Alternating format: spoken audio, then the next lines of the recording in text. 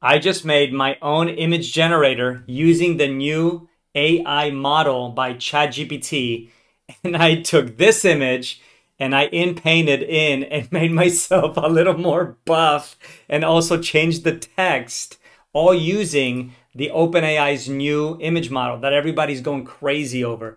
And it's all done via API. So you could actually now take the image generator, so you don't have to go into ChatGPT to create thumbnails and change images. You can now actually build your own website. Here it is. So I used it, made my own site. It's not a limit. Take the API and make websites with it, applications, put it in all of your projects. The hottest, newest image generator by ChatGPT. And in this video, I'm going to show you exactly how to implement it using Cursor in 5 minutes. Let's jump right into it. So I'm going to open up Cursor. I'm not going to waste any time here. We're going to open up a folder I just created on my desktop called New Image API. We're going to then tell Cursor, I want to make a website that uses the new OpenAI API to create amazing images using this model. If you guys go to the documentation, here it is right here. We have example request, and it's using the GPT image.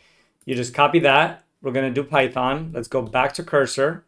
Here is my API key. So for all of you out there, you just go to platform.openai.com, create a new key. So this is image new.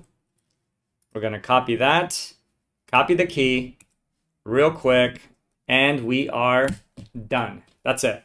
So super simple. Now it's going to basically create the website. It's going to give us access to the API, and we're going to be able to play around with it and see what type of magic we can create. So a lot of people are losing it because now you can no longer have to go to ChatGPT to create these stunning images. You're going to be able to integrate it directly into your website, into your application, into whatever the heck you're doing.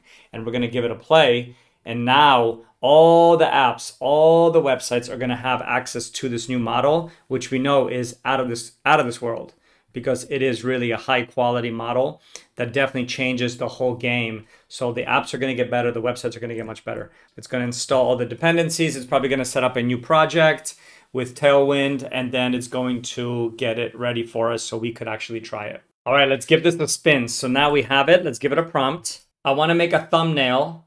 On the left side, show the OpenAI logo, and on the right side, show a collage of different AI created images. Make each image very different. People's faces, pets, nature, animation, anything else you can come up with, and then have a big yellow arrow pointing to the right side with huge text that says finally at the top. And let's see how good this image is going to be using the new OpenAI 4.0 image generator for our project using our own API. And then I'll tell you how much it costs, because I'm sure it's going to be expensive as hell. But it doesn't matter because this thing can really deliver some incredible results. Bang! Look at that. So there's obviously needs to be a little more finesse, but there it is. It is definitely using the new OpenAI Image 4.0 because I could tell by the text, and also I could tell by these images. They're super high quality. And just like that, guys, you just saw me build from scratch using Cursor. You could do it with Lovable. You could do it with any of the other IDEs where you could now take the API. Okay, so next I want to add these other features. So check this out. So we have edit images where we could actually edit them. And then there's a new feature right here, edit an image using a mask in Paint. So we have both of those too, so we can actually mask stuff out. So let's start with this one. So I want to use this one. I want you now to create a second page to test the new in Paint feature. Here is the code. Let's do that. And then I also want to, okay, we're gonna just give it all the info it needs. And then last thing, we could put the sizes. All right, perfect. So now we're going to create a new page that's going to have this new image mask editor inside so we could test that out. I'm actually excited for this because this isn't inside ChatGPT. I don't think actually. Okay, let's give this a shot. So source image, let's upload an image. So let's just take this one, our image that we created. And now it says select mask. Huh. I want to be able to actually do the mask. can you create a modal where I could actually select a brush size and then be able to actually paint with the cursor a mask that I want to then be saved and used for this mask feature in the API. Okay, so we need to give it a little more context. I thought I would be able to figure it out based off of the API, but I think we need to give it more detail. Let's give it a shot. So we're gonna upload an image. And then we're going to, let's see what's the best image to use. Let's go actually here. Let's take this one. This is perfect. So now we have our image selected. We're gonna click right here. It says paint mask, and look at that. Now it has the paint feature. We can pick different brush sizes.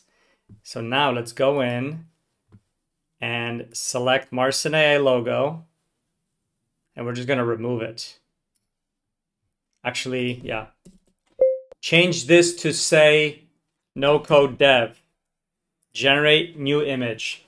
So right now we are using the in-paint feature that is part of the new API that has been launched. Just imagine the possibility of this. I was able to build this in 5 minutes just to test it, but now you can actually implement this into any of your projects. So it is pretty incredible that we're now gonna have such a high quality image generator, the best out there, there's no question. What OpenAI did with this 4.0 model is crazy. And the fact that you'll be able to have it in all our apps now is going to be really nice. Obviously the costs are up there to compare with the others. It is much more expensive. There it is.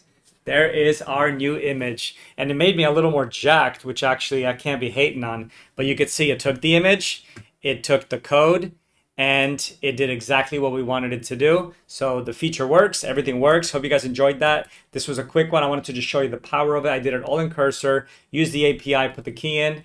And then if you guys want to definitely join a fun community of builders, creators, hit all the links below, and I'll see you guys in the next video. And of course, let me know what you want me to do next below. Peace.